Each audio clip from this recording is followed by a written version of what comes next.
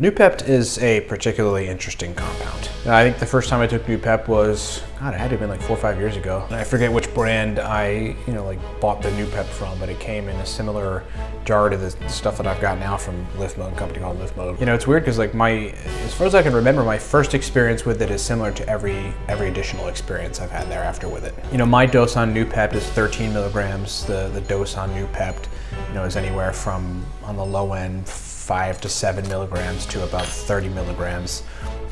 It's an extremely powerful compound, and it works, hundreds or thousands of times more effectively than paracetam does, another acetylcholine receptor modulator. I decided today that I was going to take some Noopept in the morning and then go out and engage in a lot of the admin stuff that I had on my to-do list today, as well as some of the other sort of basically just laptop related cerebral work that I wanted to do. And I had an interesting day as a result. Hey guys, I'm sitting here at a cafe doing some work, and I just got into some QuickBooks work, which is super administrative, kind of tedious work.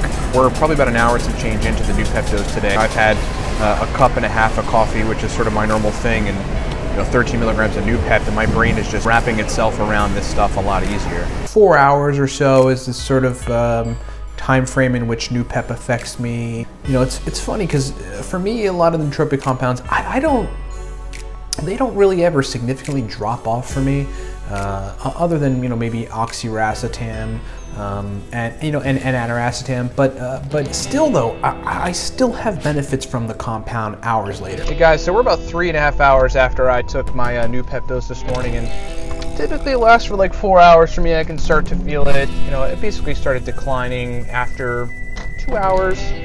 2 hours or so, started declining. My brain still feels above baseline in terms of information collection and comprehension, and just how my brain has the ability to sort of assimilate things that are happening in the environment into an understandable, digestible format. Here we are. This is probably about 6 hours after I took my Noopept earlier today.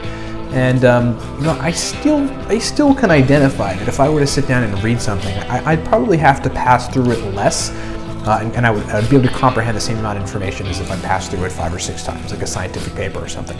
All around, I like using Noopept for instances like this, where I've got a lot of administrative work to do, just a lot of cerebral work, a lot of laptop work, a lot of reading to do, just stuff where I've got to hold a whole lot of information in my brain. I need to be able to synthesize it quickly. If I want to make projections into the future about what I think I should do in one particular area or another, particularly around something that has to do with financial metrics, like looking at profit and loss and business metrics, then Noopept is a great help in those situations. Overall, in my top 10, Noopept definitely falls in the top 10. Up there with modafinil, aniracetam, oxiracetam, the ingredients in the Cortex stack, uridine specifically.